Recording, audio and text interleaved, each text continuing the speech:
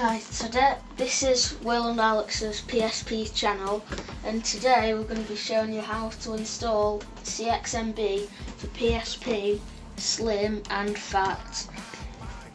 It has to be on M33 custom firmware, so no noobs asking, and cxmb basically is an easy way to get themes. So, in the description there'll be these links. Go to cxmb 3.1 and that's the mega upload link, so we can go to that.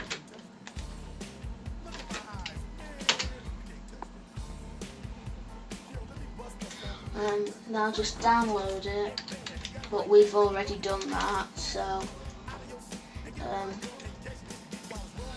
you can, once you've downloaded it, you can pause the video while you're downloading it.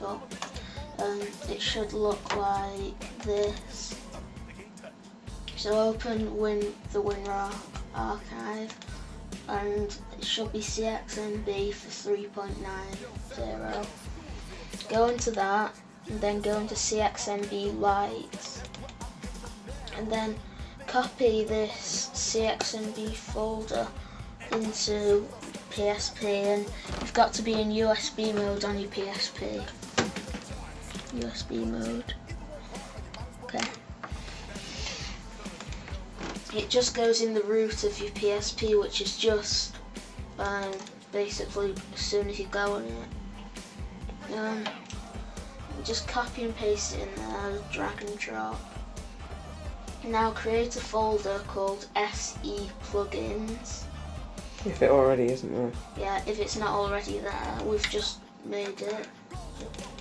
Make it simpler.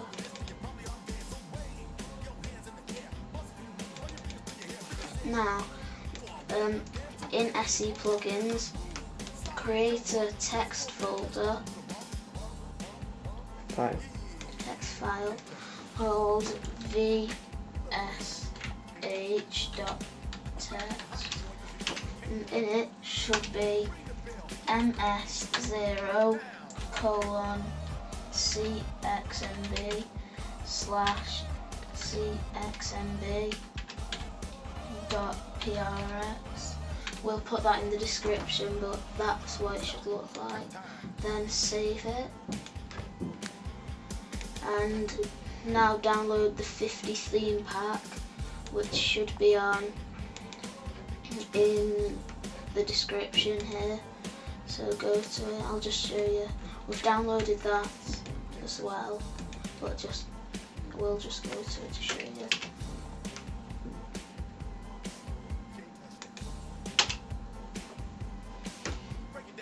Now download it. Here it should be partway down the page.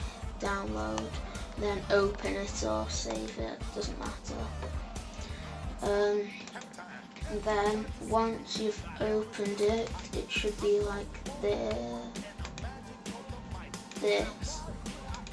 Open MS0, and it should be in PSP theme.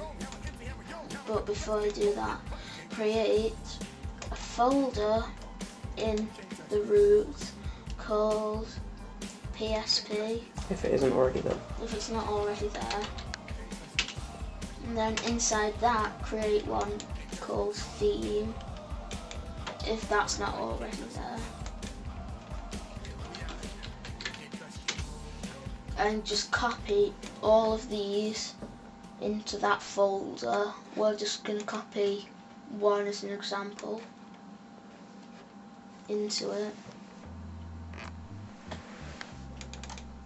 Should be in there. Now to the PSP. Disconnect it from USB mode and reset it. Just turn it off completely and go into the recovery mode. You need custom firmware for this, not Sony firmware, don't ask. So to get it into recovery menu, just switch it on while you're holding R and go into plugins and cxmb.prx that should be disabled, so enable it, and then go back, then exit. And if you've done everything properly, when you switch it on, go into settings here, theme settings, theme. There should be loads of themes here, down here, and we've just got one as an example, and apply. It'll just restart when it applies it. And when you want to change them, just do the same thing in settings and theme, and it'll ask you if you want to delete something. Just say yeah, it won't actually delete it. Thank you for watching.